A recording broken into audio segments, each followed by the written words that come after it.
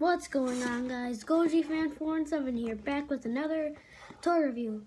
And if you read from the title, that another Batman v Superman. This is the normal Batman. Grapnel Blast Batman. So let's get this baby open. Even though he's not a baby, he's a bat and a man at the same time. I don't know how that works.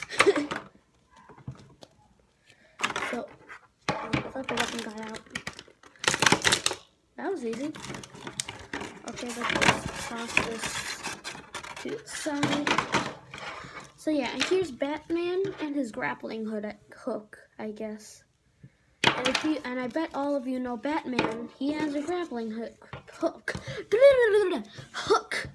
So yeah, let's get to the articulation. By the way, this is the all in black and not the blue version. I don't like the blue version. I like the black version. So yeah. So the arms could move 360 degrees. There's like a little swivel at the shoulder, like, well, not at the shoulder, but like at the elbow, and it goes 360.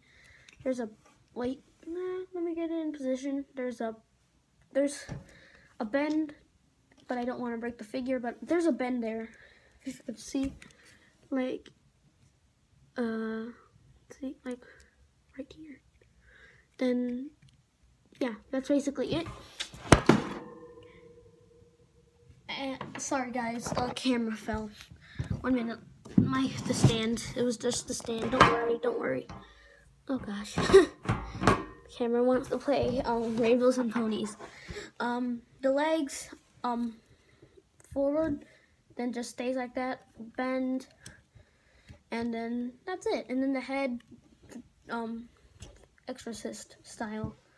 So yeah, this is really cool. Here's the accessory grappling hook. Pew! So yeah, like I said, Batman vs Superman toy, really cool. I think this goes really good in scale of normal Superman, the one that I have, but I'm not gonna bring him out because he's in my room. I don't want to walk there in mid-video. So yeah, hope you guys enjoyed the video. If you did, smack that like button and hit that subscribe button. It really helps me out, and I'll see you guys later. Bye-bye.